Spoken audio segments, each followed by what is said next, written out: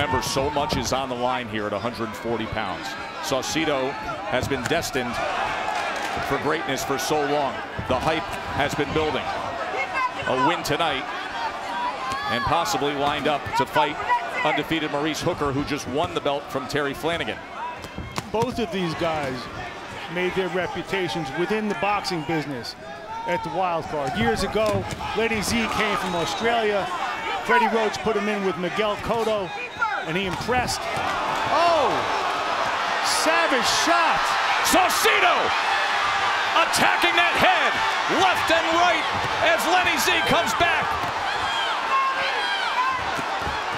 Look at the experience now coming in. You want to talk about experience and guts.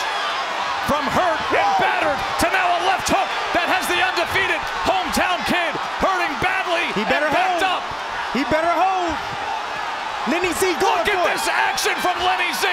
Going for broke here in round number 4. A big right hand. Alex Saucedo stood up to it somehow.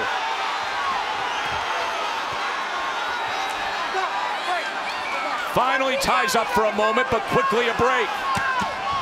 Can you believe this fight? And a cut on Saucedo's right eye as he takes and tries to give more. I asked Lenny Z yesterday, what happens if he loses? There is no losing, he said.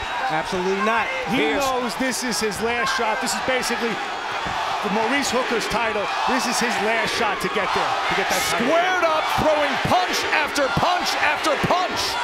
He's going for it. Blood streaming down the face of Saucedo as well as he lands an uppercut.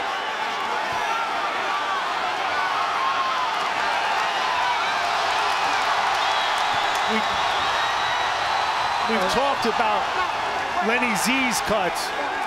Saucedo's cut in his last 2 fights, and this is a gruesome one above his right eye. There you go.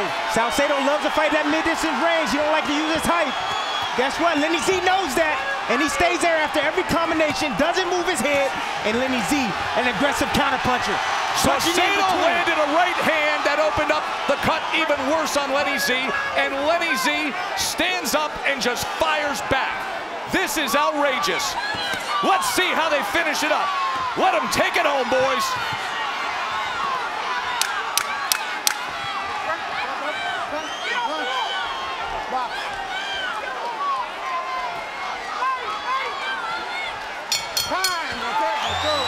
You can take your list of round of the year and put it in big marker right now.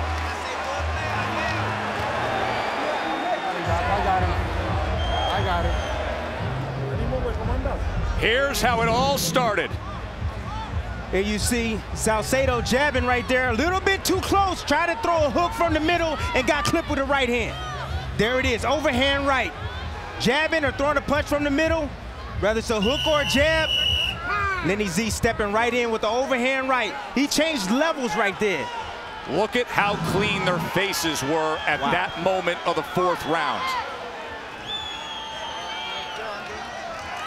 And then they were just drenched with blood for the final 2 minutes. Over there.